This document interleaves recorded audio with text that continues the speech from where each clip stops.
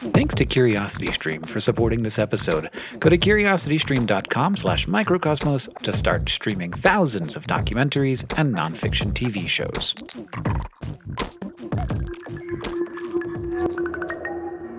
This Frontonia is swimming in a minefield. We can't see all the dangers it's evading, but abruptly the Frontonia stops and then very, very slowly begins to expand outward. In this moment, the Frontonia's entire body seems to shift away from its placid demeanor. Gone is the swimming organism. Now we have something more strained. It's like when a cat is staring off into the distance with every muscle tensed and every bit of fur standing on end. You know just by looking that something is causing distress, but the source of the terror is invisible. But still, you keep looking because you want to know, you have to know, what has frozen this creature in alarm, and why is it reacting this way?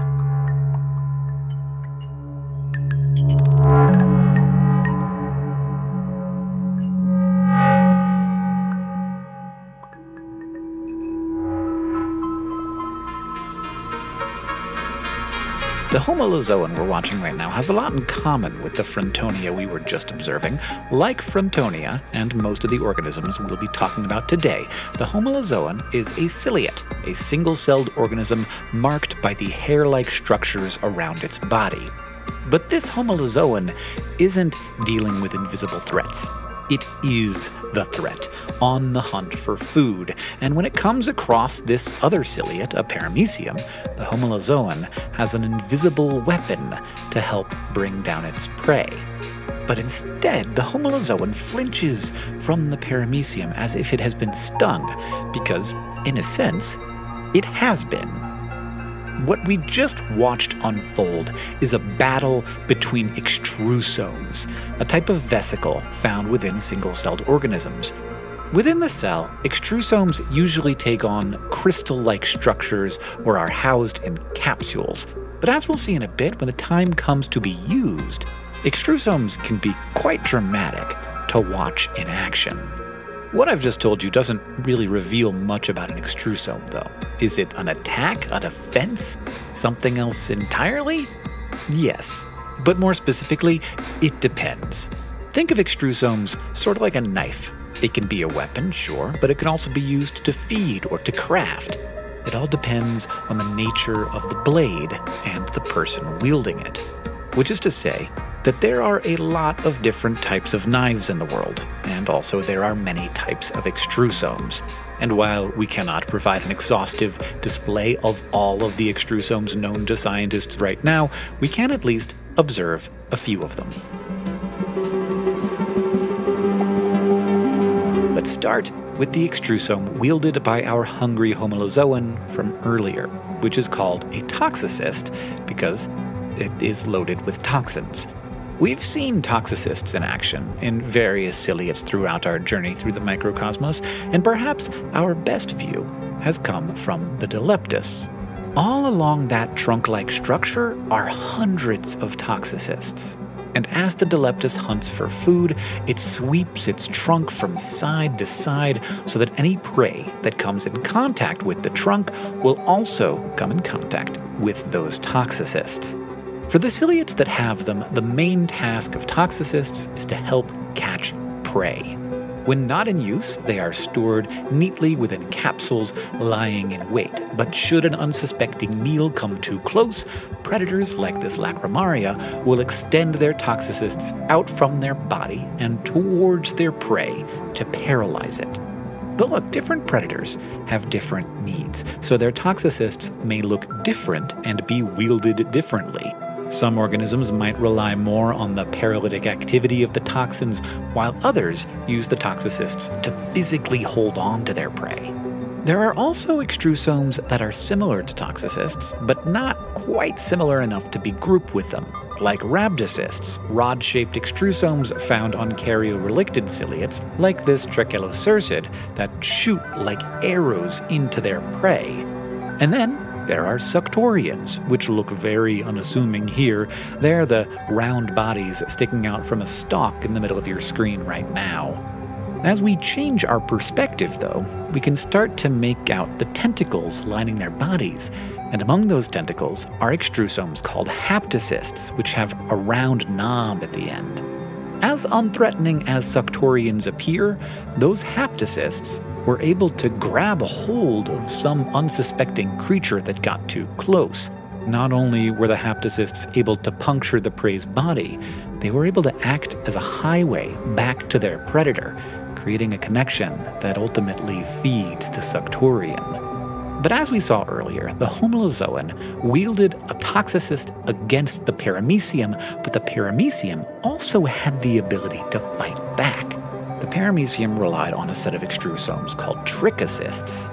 In this clip, James, our master of microscopes, has added some diluted ethyl alcohol onto a slide. The paramecia are trying to huddle in the pockets of water where there's less alcohol, but as they come in contact with more and more of the alcohol, they begin to release their trichocysts. It might be a little difficult to see, but up close, with some patience and a careful eye, you might be able to see it better. Ignore the bubbles that are emerging from the edge of the paramecium. Apparently, that's something that can just happen as a paramecium sits on the slide for a while, but look around them at the long threads emerging from the side of the paramecium, which seem to overwhelm the ciliate. Paramecium and their trichocysts are perhaps the best studied extrusomes among all ciliates.